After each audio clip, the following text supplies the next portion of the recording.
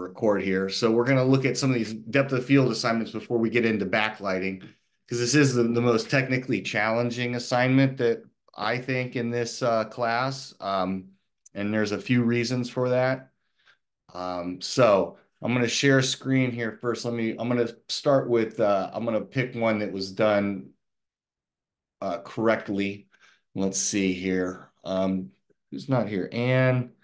I think we'll go with Jillian, right? Yeah, Jillian.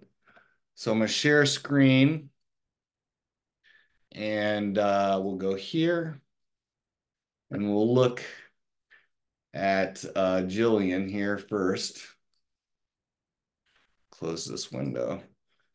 Uh, Move this. You all can't see these windows that pop up, I know.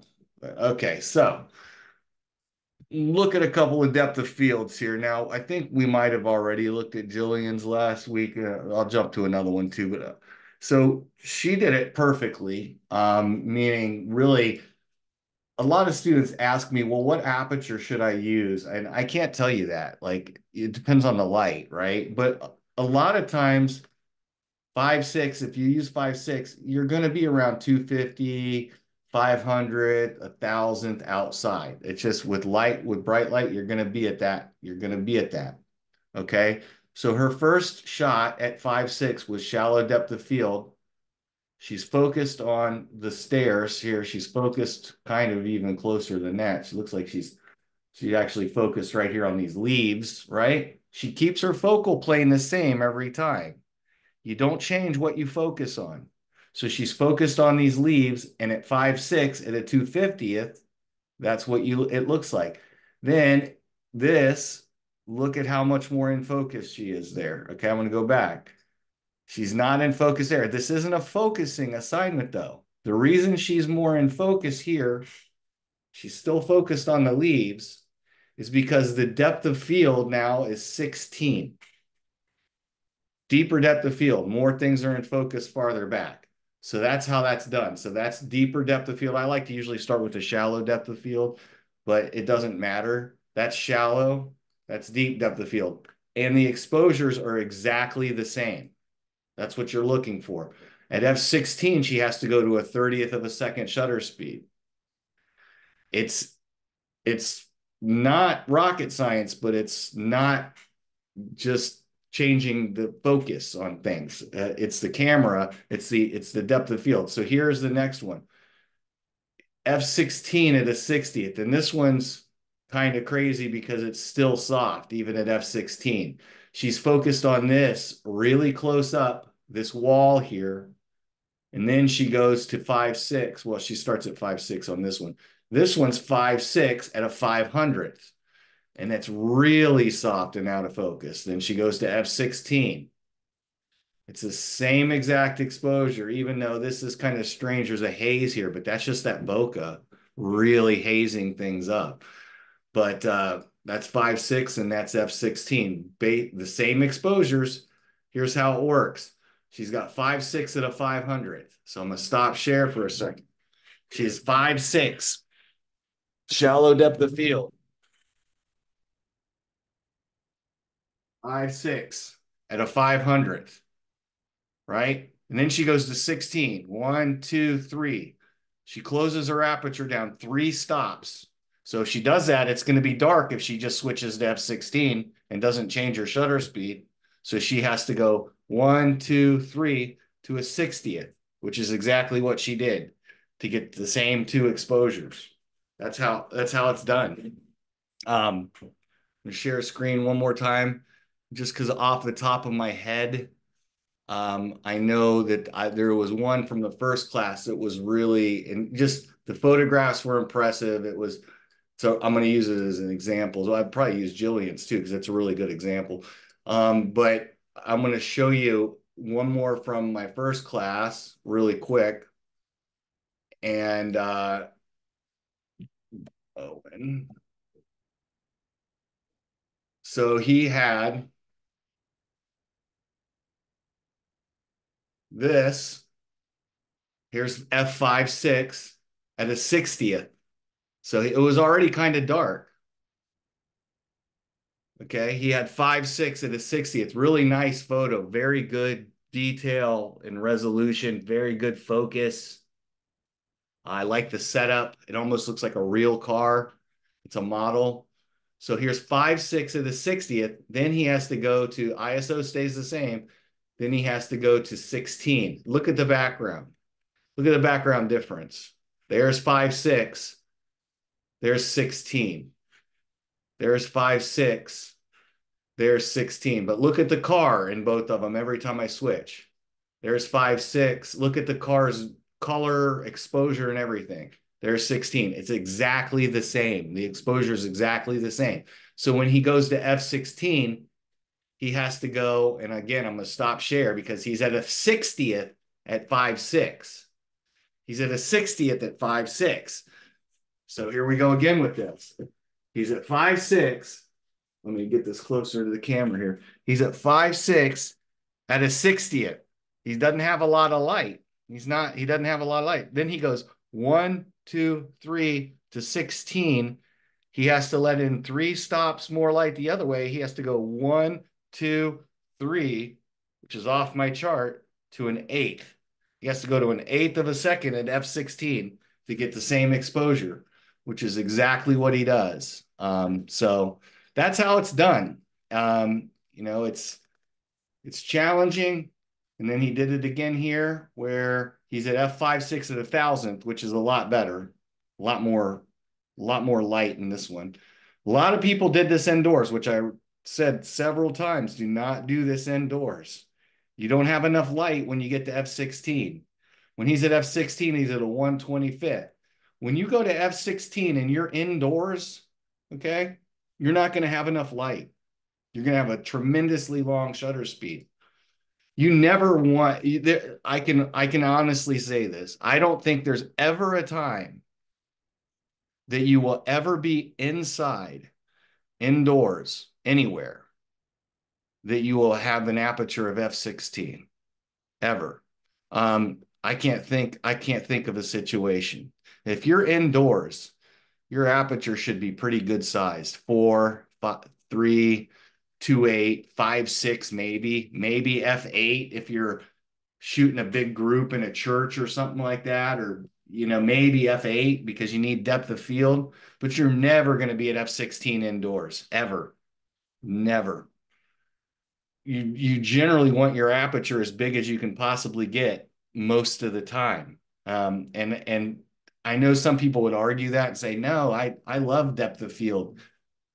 I mean, it's got its purpose if you're Ansel Adams and you're doing landscapes of Yosemite and you want every goat for miles to be in focus, sure, or every blade of grass, yeah.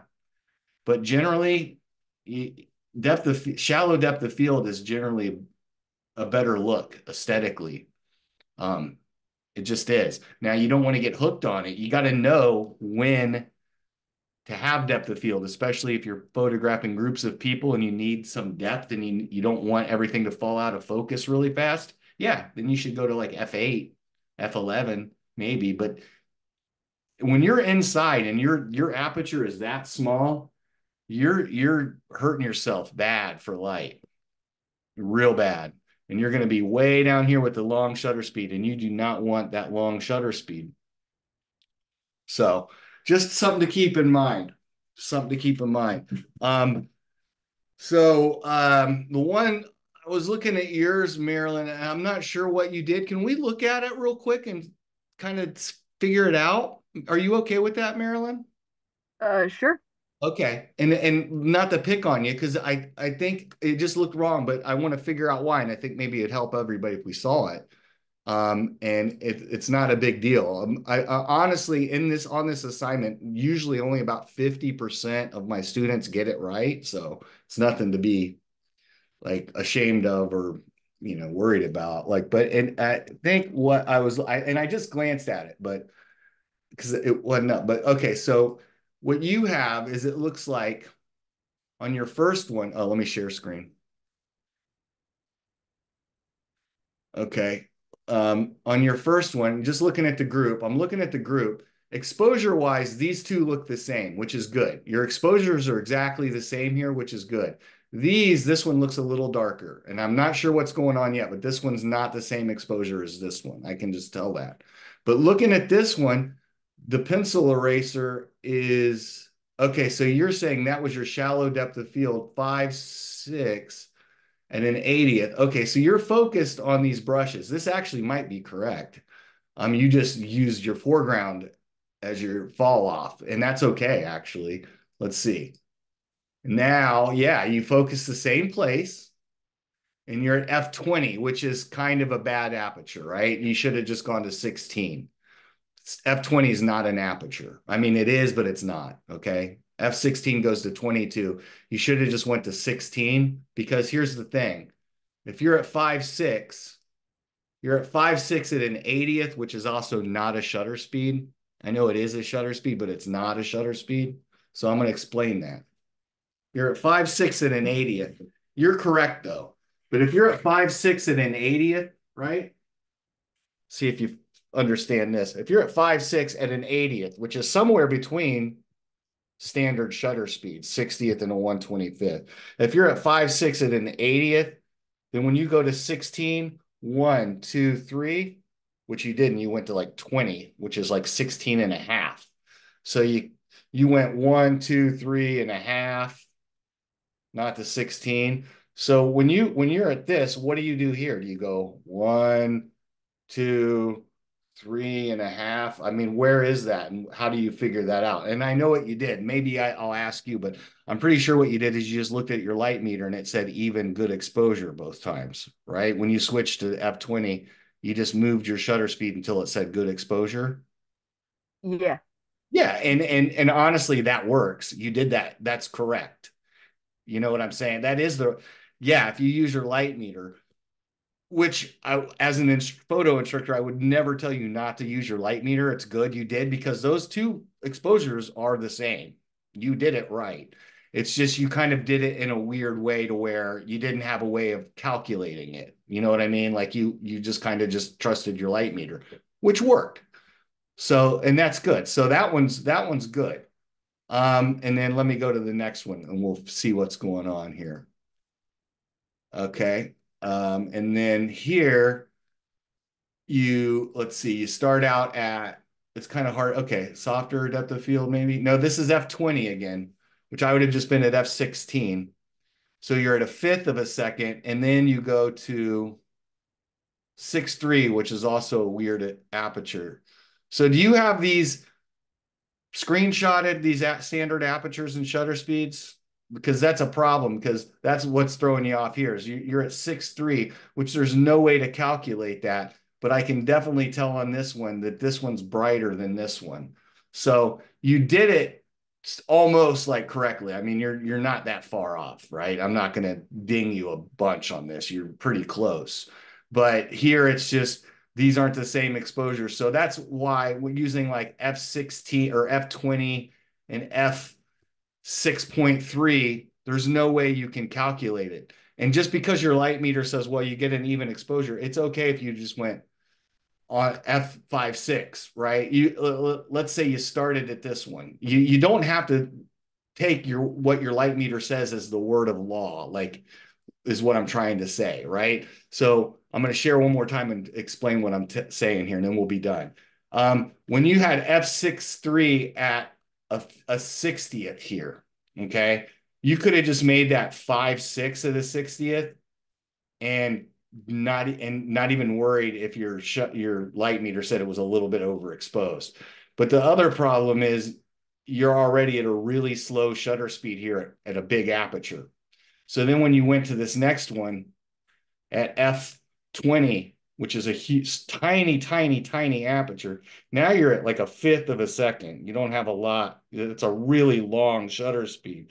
And you can't really tell where you should have gone because what is, if I ask you, what is 3 stops smaller aperture than f6.3? If I ask that, what is 3 stops smaller aperture than f6.3? I could probably ask that to 1,000 professional photographers and none of them would know, right? And what I mean by that is if you're at f6.3 and I say, what is 3 stops smaller than 6.3?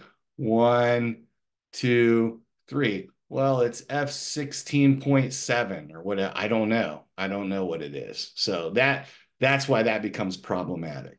But either way, you're still really close. And I totally see that you understand kind of the idea. The idea being the main overarching idea of depth of field simply is this, that you have to, if you make this smaller and let in less light and you want the same exposure, you have to make this longer to compensate for it. That's the main thing of this assignment, is that you use these two together to get your exposures. If you make this one more light, you're going to have to make this one less light to compensate for it. So, and I see that you get that. So that's good. So good job. All right.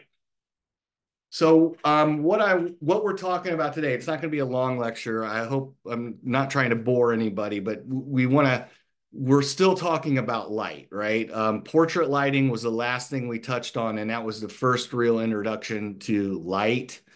And we're going to do this for the next 2 weeks, today and next week. And really, you could have a whole photography class just on light, using light, because it is, like I've said before, the most important thing in photography.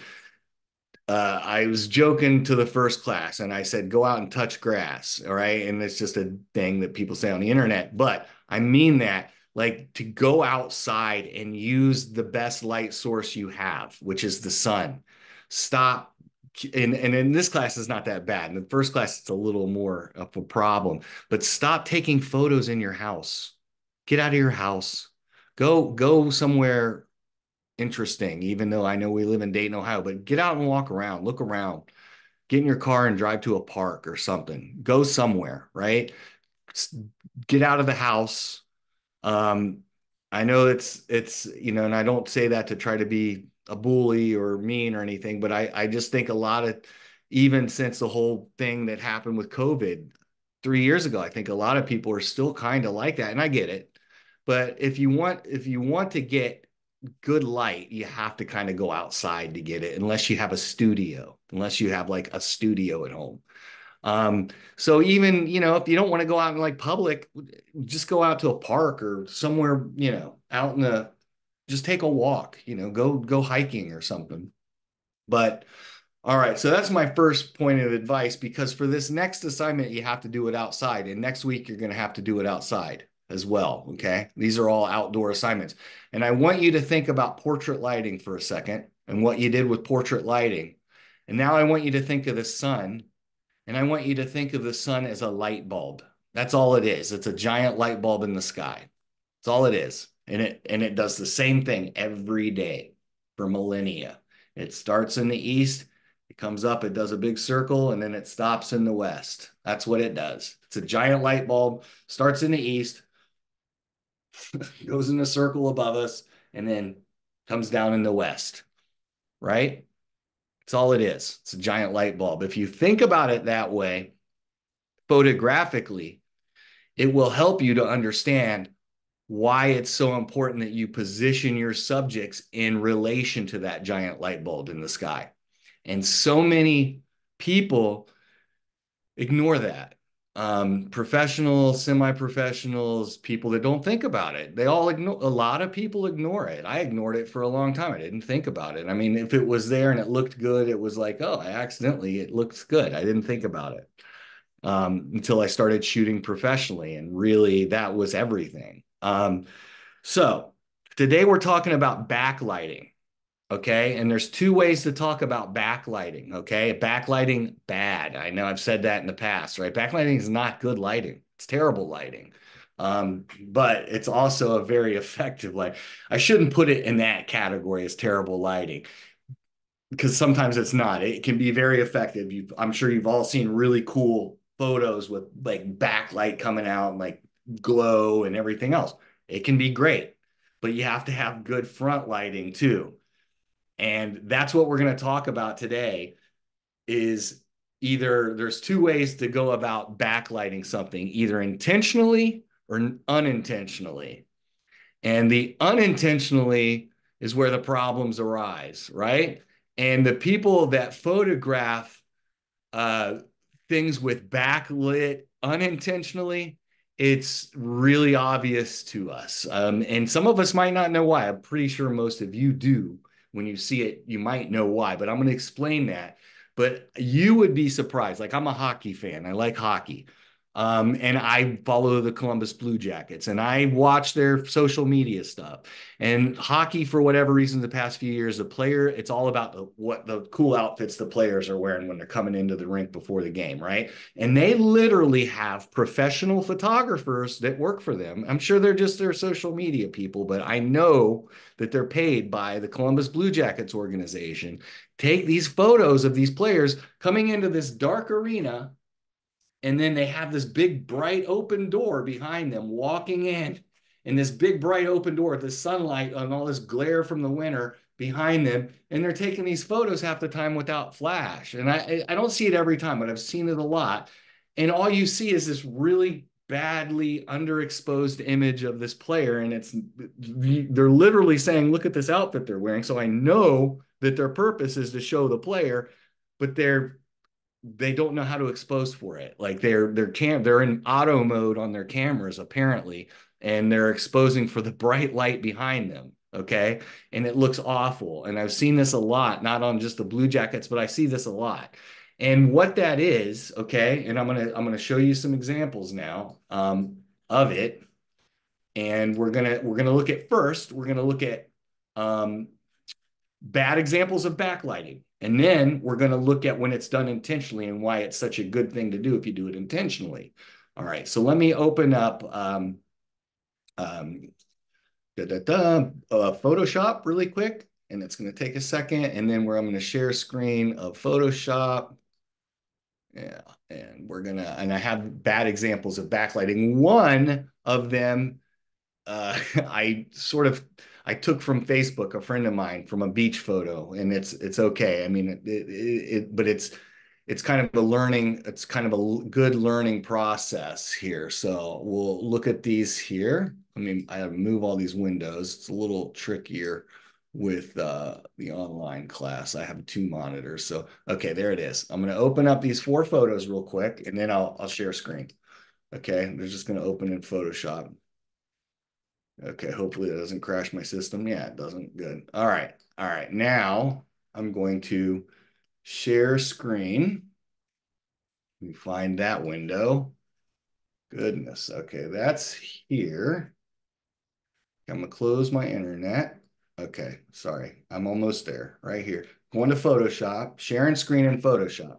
Okay, so I'm going to move it over to this monitor, and I'm going to start with the first one. Okay, well, that's the last one.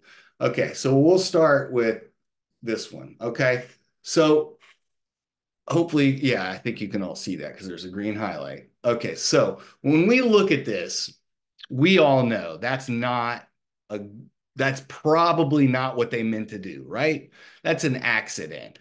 And let's talk about what happened there. And I'm going to kind of ask because I want to try to get a little bit more input, but can anyone tell me what they think happened in this photo? Like why the person in the front of that house is so dark?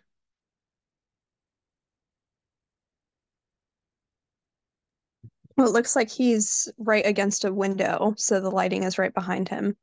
Right? But yeah, you're right. Yeah, you're absolutely correct about that. Why would that make him dark though? Why would he be dark? As far as camera operation goes, what would make him dark? Why did that happen? If you don't know, that's okay too. Take a guess. You can if you guess wrong, it's okay. I'm not gonna, you know, belittle you for a wrong guess. What would you think happened to make him dark in the camera? Why would that happen? Anybody?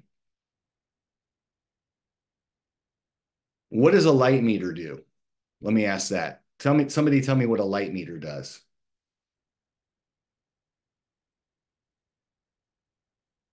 You got to know what a light meter does. I mean, I'm not asking for a technical how it works, but what does it do? Let me see here. Admit Jillian. Okay. Anyone? What would a light meter do? What did the light meter do in this image? Somebody said something in chat. Dark room and taking the photo towards the light behind them. Yes, right. Yeah, and Anne's right. See in chat, right? So what did the light meter do? Right? The light meter, what? The light meter, yep, exactly. Right. That's it, Anne.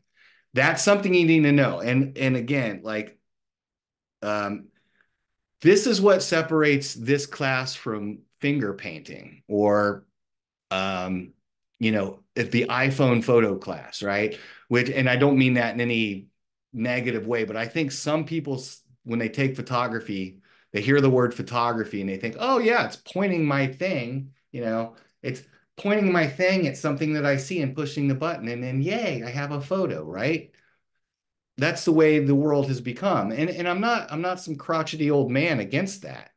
But the problem with that is there's a lot of mechanisms going on with photography when you're using a lens in the phone or in the camera or whatever it is, when you're using a lens, a shutter speed, a light meter, ISO. There's a lot going on mechanically there, right?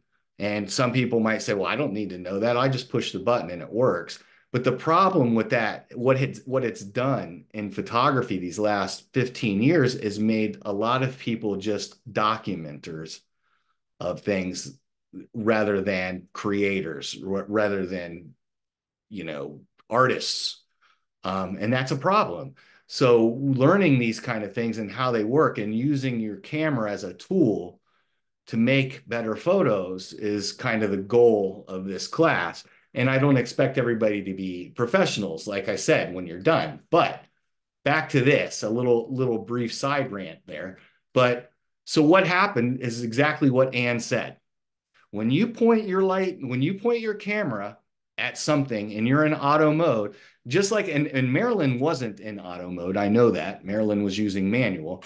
But even then, if you point your even if you have your camera in manual mode, and I'm in this room with this guy in this dark room, and he's standing in front of that window, and I'm in manual mode, and I take my light meter out, and I'm using my light meter in my camera, and I go to 0 on it, mid good exposure, guess what it's going to do? It's going to do this because the camera thinks this is a good exposure. And by all intents and purposes, it is a good exposure. It's a good exposure of the sky in that house. It's a great exposure of that sky in that house. Because here's the thing about cameras.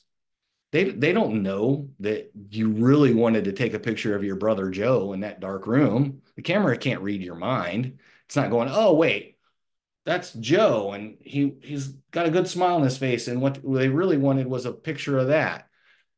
Yes, and maybe next year they'll have AI that'll understand that, which to me is great, I guess, but I'd rather understand it. Um, so on an iPhone, if you were shooting this, what would you do? You would tap on his face, right? You would tap on his face and it would start to come into exposure. Okay. And now here's my next question. I'm going to keep asking questions, even if I only get a couple of you. Now, if I use my iPhone and I tapped on his face in that photo, what would happen while I'm taking the photo and I start tapping his face? Anybody? You have to know this. You've done this. It'd like focus and get a little brighter. It would, yeah, exactly, Marilyn. It would focus and get a little brighter. That's exactly correct. And how would it do that? Do you know? Like, what do you think the phone's doing when it's doing that? What do you think's going on? Do you think it's not magic, right? I mean, it's not like all of a sudden it starts beaming out light onto the face. What does it do? It just opens up the aperture more or makes the shutter speed longer in your phone. Your phone has an aperture and a shutter speed in it. That's all it does. It just changes your aperture and shutter speed to be brighter, to let in more light. But guess what happens when you do that, right? You got to think about this. What happens when you tap on your phone and you let in more light in this photo? What happens to this background? It becomes blown out white, right? It just becomes blown out white because when you change the exposure in an image, it changes the image all over the entire image. It's not like a dodge and burn tool in there in your camera. It's going to change the exposure for the entire image. So when you start to tap on his face, this is going to start to get blown out. But who really cares about this?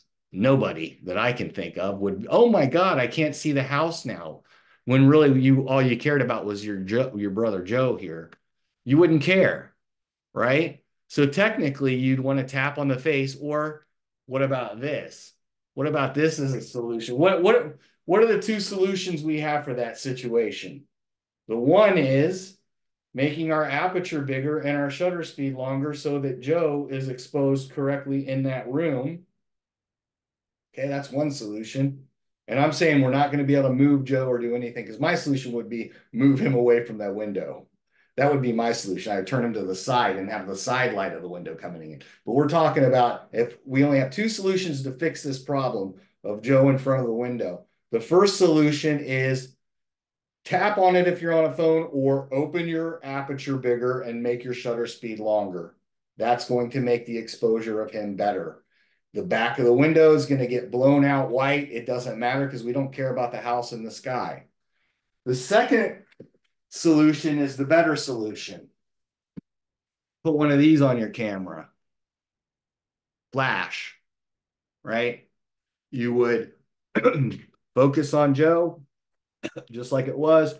You take this flash, put it on your camera, you point it at Joe, boom, problem solved. You've lit him and your background still looks good. You keep your exposure the same. You keep your exposure the same for the house in the sky back there. This is why people use flash, okay? That's the main reason people use flash, to get HDR, high dynamic range. That's what a flash does. Okay, a flash can light the shadow areas in a scene and still keep the highlight areas nice and exposed right, because that flash is not going to jump through that window all the way out to that house across the street and hit it. It's not. It's just going to hit the guy's face in the window. So if you do it right, if you angle it right, you're going to have a good image of him in front of that window and a good exposure of the stuff behind him. That's the number one reason people use flash. The number two reason people use flash, or maybe the number one, but they're both pretty important, is if you're in a dark place, if you're indoors or it's nighttime, you use a flash to brighten everything up, obviously, right? That's the obvious one. But flash also will light both the subject and the background. That's what flash does. Okay. So why am I talking about all this? Because this is all camera operations. This is all stuff, I can't get too deep into flash, but that's why we use flash. So let's look at a couple other ones here. And then we're going to talk about why it's a good thing. Okay. So there's that one. Not good, right? Not good. That's what that photographer did not intend to do that. So the next one, same thing, right? So I'm not going to go over the same thing, but what did the camera expose for here? It didn't expose even for his ears, even though that light is shining through his ears. It exposed for the grass out here. It exposed for what's lit. Like I said, a light meter is not a thinking thing. It just goes, oh, it sees light. It takes the light into the camera and it goes, okay, this is what aperture and shutter speed I need for this lit area. The light meter always exposes for the brightest area of the scene. The light meter will not expose for the shadows. It does not do that. It does not know how to read shadows. It reads light. That's why it's called a light meter, because it reads light.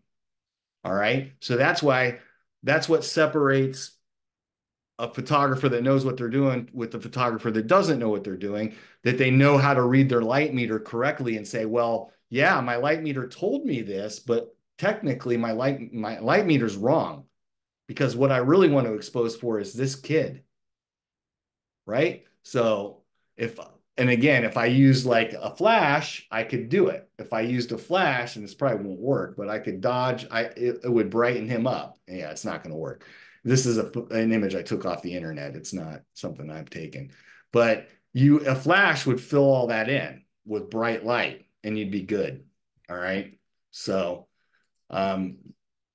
there's something to that. Now here, the same thing. and this one's a little, maybe they wanted in my opinion, maybe they wanted it this way. Who knows? But I took it because, again, the bright area is what the light meter exposed for, which is right here. It exposed for this area right here.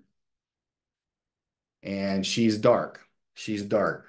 But again, that's actually kind of an interesting image the way it is. Maybe that's what the photographer intended there. But I can assure you on this one, okay?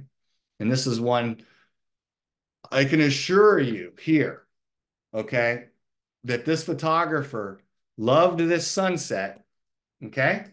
And that's good. We all love sunsets. Photographer loved that sunset and said, hey, everybody, let's do a beach picture. Problem being, their phone, which they photographed with, again, what did the phone light meter do? There's a light meter in your phone, believe it or not. Okay. And the light meter read the light and said, okay, I'm making a good exposure for this stuff back here. I'm making a good exposure for this beautiful sky. So what does that do? And again, this is what you have to wrap your head around. If you're going to make a good exposure for the bright area, the shadow area is not going to be so good. So you, as a general rule of thumb, as a photographer, you need to make sure your shadows are taken care of first. You have to. You cannot just expose for the light. And that's why no photographer will ever go out on jobs and just shoot in auto mode the entire time. Because if they did, all their photos would look like this. If they shot, if you just shot auto all the time, this is what your photos would always look like. And people would not be happy about it. If I gave this photo to a client, if it was me, the photographer on this beach right now, taking this as like a family photo, the first thing I would have done is I would have waited till they walked out of the scene. Okay. I wouldn't have had that, right? I'd have waited 10 seconds. Okay. Second thing I would have done is if they really wanted that sunset, what would I have done? What would I have done? I'll give you a hint. I would have put a flash on my camera. I would have flashed them. So then that way I would have still exposed for the sky. I wouldn't change my exposure. I would just take my flash and hit him with a little bit of flash. It's called fill flash. Fill. What does it fill? It fills the shadows. That's what I would do. And then I would have a really nice photo, and the sunset would be nice and yellow and orange and blue sky. And they would be lit too, because my flash is good enough to cover them. That's what I would have done. All right. So those are important concepts in photography. And one of the things I cannot emphasize enough is if you look at me sitting in this room right now, there's at least 10 zones of light in this room. I promise you that. That little, look at that little shadow, right? I'm reversed, but look at this shadow. Okay. Look at that shadow right there. That's caused by my bookshelf. Little triangular shadow. That's a zone. Look at that light right there. That's a zone. That amp and down here where it gets a little dark, that's a zone down there. That's a different shade of darkness than that is over there. Okay. So my point is look at like when I lean forward, look at my shirt and everything down here. That's another zone. This is darker than that is. This is darker than that is over there. So how do I expose? If I've got all these different shades, how do I make the correct exposure? Do I expose for the light? No, no. I expose for the shadow. If I was taking a photo in here, which I wouldn't, but I would get my I would get my exposure set to where I would see detail in this black enough. Not so it has to be like looking gray, but I would want it to still look black, but I would get detail in this. Generally, that's what you want to do, is expose for your shadow. The beauty of digital photography is you've got all those editing tools that you can, if you didn't make the greatest exposure, you can fix it. In film, you couldn't fix it. It's there. You're done. I mean, you can do things on the print side, dodging and burning and all those kind of things, but your negative is your negative. I know Jillian knows that. So what's my point of all this? My point is there's a lot of technical process that goes into this, understanding what makes a good exposure. And I don't expect you all to be experts in exposure, but what are we talking about? Backlighting, all right? So all this stuff I've told you so far about these accidents, the funny thing is I want you to make that accident. We're going to do this, but we're going to do it on purpose. Okay? We're not going to do an accidental backlit photo, right, of a family on a beach, or an accidental backlit photo of a kid in front of a window. We're going to do a purposeful backlit photo. We're going to do it on purpose. So let's look really quickly. I'm just going to just do what I did last time in the first classes. I'm just going to Google, and I do this every class, silhouette photography, and I'm going to show you. And some people think this is kind of a dated thing. It's kind of 80s. It's kind of lost its prevalence in photography. And you know what? Maybe it has, but it's still a good exercise. So here's silhouette photography. Okay. How this is done. There's some main factors, and there's an article in eLearn to read that'll tell you how to shoot it. Okay. But mainly, what's the idea here? Let's just look at this one. Okay. Right there. Now, there's a few things I want to discuss just about this image in particular. Okay. One, the subject is very pronounced. We know exactly what this photographer was going to photograph and why, or was intending on photographing and why. It's a giraffe and a tree. There's not 15 rhinos over here. There's not 6 more trees over here. There's not a mountain here like blocking the sun back here. So the first rule of silhouette photography is to make sure your subject stands out and is pronounced. This is a very strong subject style of process, and I look for that when I'm grading. I want your subject to stand out. Now, does that mean you'll be able to go to the Sahara Desert or wherever this is? That's not the Sahara, whatever, Central Africa next weekend and photograph giraffes and trees? No. How are you going to do this? Well, you're going to have to get outside and maybe drive to a empty open parking lot and get a subject. It does not have to be a person. Okay, I'm going to show you student examples here and you'll see that. But your subject has to stand out. It has to really be about that subject. So the second thing I want to say is look where the subject to ground relationship is in this. What I mean by that is, where is the ground in this photo? It is maybe a ½ inch of the bottom of this photo. And so many people put the ground so far up into their photo, like in the middle. And it's just, there's no reason for it. And you're going to see that in some of my student examples. If you took this ground and the way you cropped, the way you composed this photo is you put the ground up here, okay, and the giraffe is up here at the top and the tree is up here at the top, you've basically got half of a black photo. That's what you're going to have. So why do that? Photograph the majesty of the sky.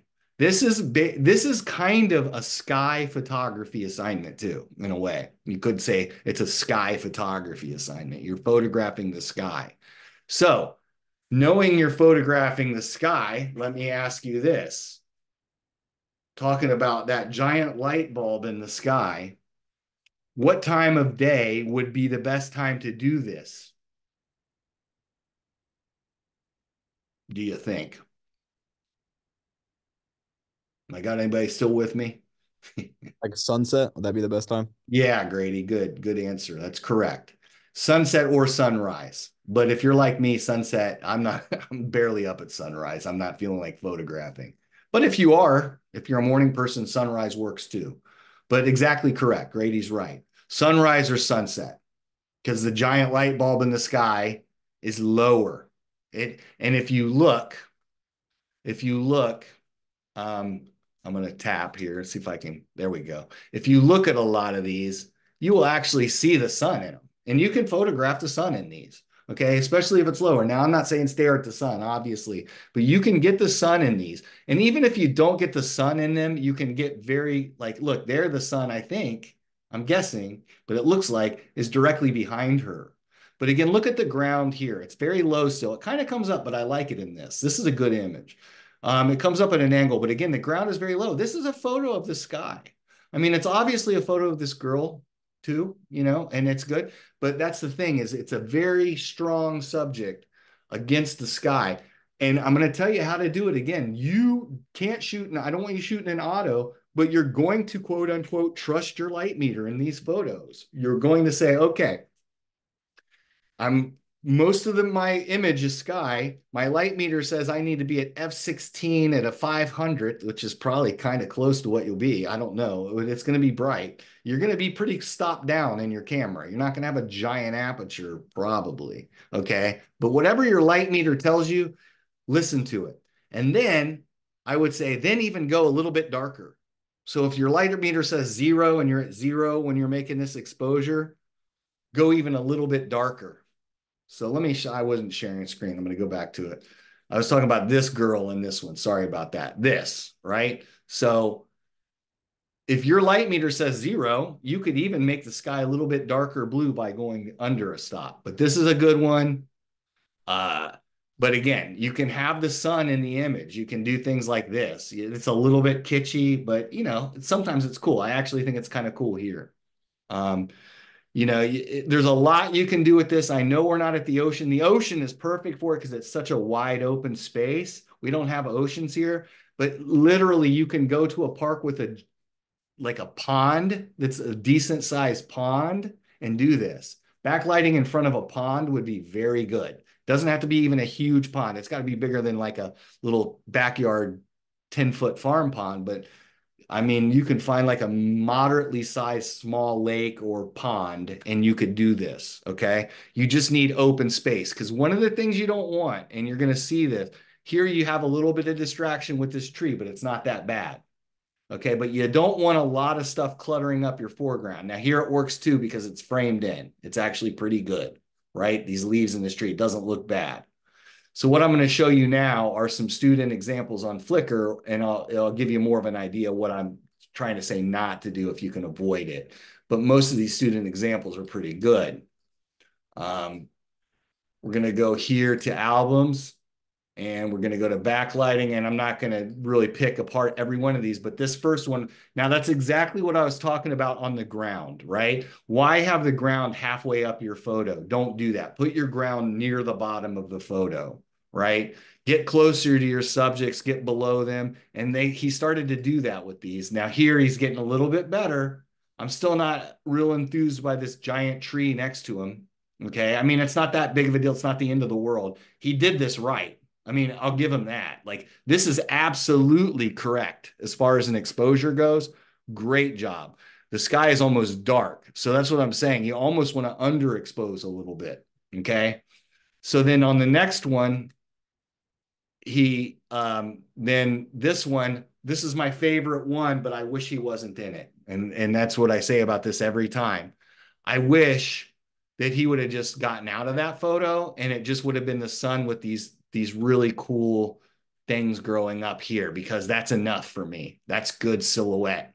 Like, I would have kind of loved this photo a lot more had the sun maybe been over here, just move it over to the left or move it over to the right or the left in a third instead of kind of right in the middle, even though it's not perfectly in the middle, but move the sun maybe over here and just get the silhouettes of these things. Okay. So you don't have to put people in it. All right. It can be just nature. But I'm going to come back to these. And this is one of my favorite ones here too. I just kind of wish this chimney of this house wasn't in it. But if you go from here up, it's a beautiful image. And here, this is kind of a shallow depth of field. I don't have the settings on it, but this is probably like F4, okay? But you get this really nice soft depth of field. And again, what are you exposing for? You're exposing for the sky behind, okay? So everything in front of it is going to be black or dark. So how do we do this? We have to go outside. We have to look at the sun, not stare at it, but know where the sun is, and then move until we have something in front of the sun, whatever it may be. It can be tree branches, it can be a person, it could be a stop sign. I mean, I want you to be creative with this. This is kind of a creative assignment as well, okay? This isn't like depth of field. I want this one to be more creative. But whatever it is, you have to put whatever your subject is between you and the sun. So the sun's behind it, you're backlighting your image, and then you expose for the sky and the sun. Does that make sense? Does everybody get that? What we're trying to do here? Open space. Let's look at a few more. If you have questions, please ask. Open space. You have it here. Look, I mean, this is a close-up of a dead leaf, right? And it's it's kind of beautiful, honestly. And it's because of the sun. Okay. I mean, is it the best photo I've ever seen? No, but it's good. I really enjoy this. And what I like about it is the sun's even poking its way through the little holes in the leaf where it's starting to deteriorate, right? So this is backlight. This is backlit. And that's all it is. So don't think it has to be this wide open, majestic expanse of a landscape either. Okay. And then this, right? It's just a barn with a weather vane. You know, you could probably sell that to people. People would probably buy that image. You know, hang it up in their barn or hang it up in their home if they got like a country type house, you know. But, and then again, here's just a landscape, right? And it's just the sky. Okay. I know we do. I know all of you do see dozens and dozens of sunset. I do anyway. I see sunset photos all the time and they get boring. Okay. I'll be honest. But if they're done right, I can still be excited about a good sunrise or sunset photo. Right. And like this one, I think is beautiful. Okay. So, you know, and we all have different tastes. Now, this one is done indoors. It's like the kid in front of the window. And I have it in my examples, but I highly, highly, highly suggest not doing things indoors. If you want to do one in front of the window, do one. Okay, but don't do a lot of this indoors. Okay, get outside and use the sun as your light because it's going to lead you into this next assignment, environmental lighting as well. But I'm not against this. This is a cute little photo. It works. It's well composed. I don't really care so much about suburban Kettering here or wherever this is, but I think it fits with the theme of this. You know, you could joke these two little lizards got married and they finally bought a house in a nice suburban neighborhood or whatever. You know, there's something to this. It's kind of funny. So that's good. And then back outside again, though. These are to me, where they really shine, where you have sunlight. Outdoor sunlight is just to me a little more magical than any kind of artificial light you can get if it's captured correctly. So this is a great image. I love, like, you can see her, like, just the toes stretched out and just this, it's just what a clean shape, you know, it's just perfectly clean. So that's really nice. Good focus, fast shutter speed. Yeah. 500th of a second. So that's really nice. And then, you know, again, with this and again, it depends on your taste, right? Like, I wouldn't hang that in my house, but I know a lot of people that would and would really enjoy that photo. So that's what it's about. And here, I want to express this as well. Does it mean that the sun has to be directly behind your subject? Absolutely not. The sun is, I can see it's getting whiter over here. The sun is sort of at the side but it's still behind the subject. It's just to the side and behind. And actually, this is next week, environmental lighting. This is it. Okay. So if you want to practice environmental lighting, don't put the sun directly behind your subject exactly. Put your sun at a high 45 behind your subject. Try that, or not real high, but like a low 45. Okay. And see what you get.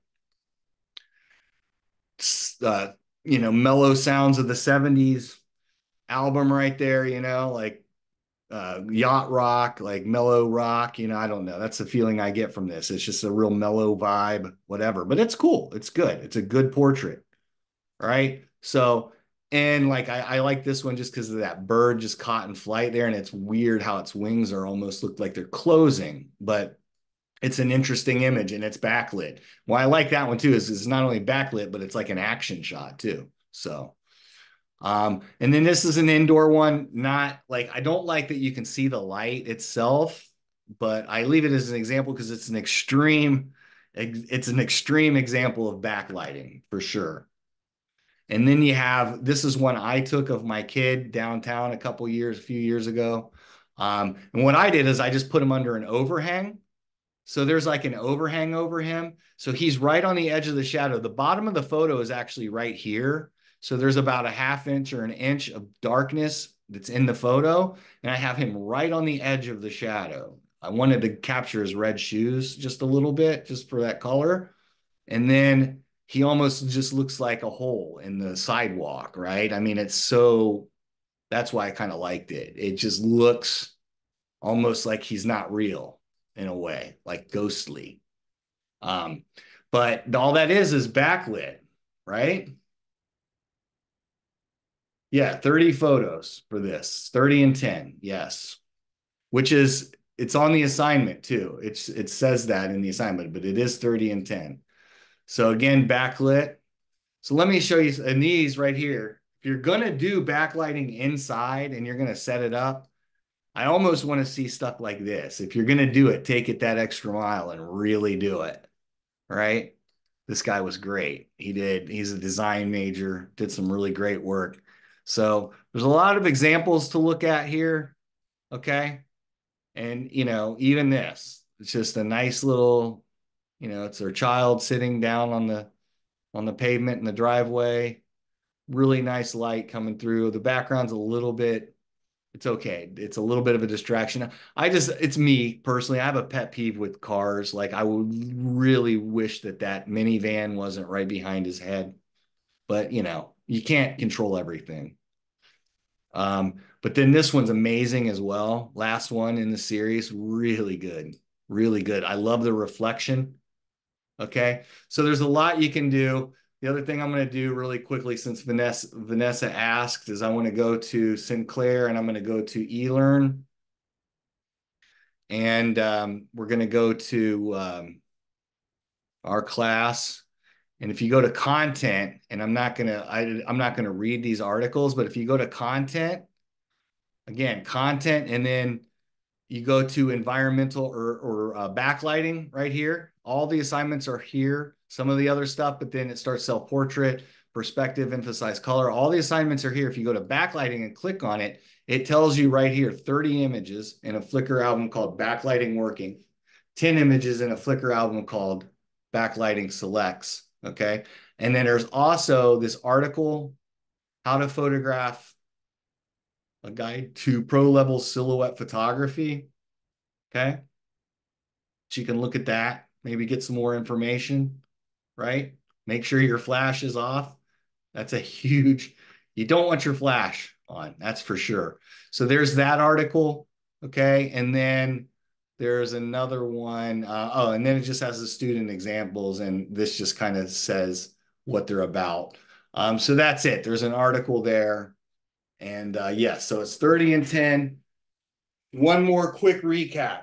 When you're out there and you're pointing your camera at the sky and you've got your silhouette, you got your subject between you and the sun, trust your light meter, make it even, make it 0 on the light meter, and then even go down a little bit less exposure, even a little bit darker, and you'll be good. All right. Experiment a little bit with it. Okay. And that's it. That's all there is to it. But this is a creative assignment, and I want you, I really do. I don't want you to drive 3 hours all over the place, but find somewhere with a nice open space. It's really going to go a long way, and do it outdoors. Okay. So I'm going to quit Photoshop here, and then I think we're done. If you have any questions, please hang out after class. And Anne, can you hang out for a second so we could talk about maybe meeting up and talking about the thing you were emailing me about? Yep. Okay. So we're all free to go, and then I'll stop recording. I'm done with that.